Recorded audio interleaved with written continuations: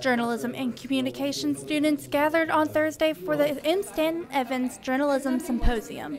The speakers this year were White House photographers Ralph Alswang and Paul Morse.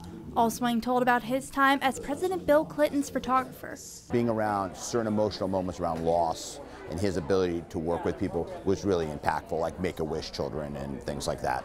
Morse reminisced on his time during 9/11 with President George Bush and the time he flew over New Orleans after Hurricane Katrina. It really had an effect on all of us, especially me, because I knew New Orleans, I loved it, and to see it devastated like that was almost incomprehensible. Both men discussed how they each tried to capture both the serious and personal sides of the presidents. They also discussed the relationships between them and the presidents they served.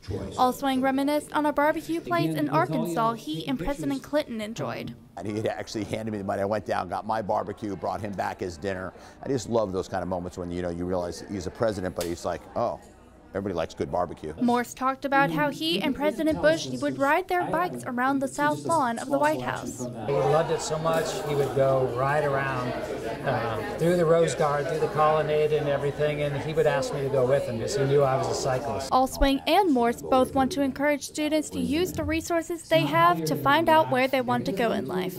What you're learning here now has multiple uses, and what's important is to figure out what those uses are for you and what excites you and how you want to use the ability to communicate. Don't be afraid to work really, really hard. Don't be discouraged. Part of learning is failing, but stay true to your heart and things will happen. Belle Johnson, Trojan Vision News.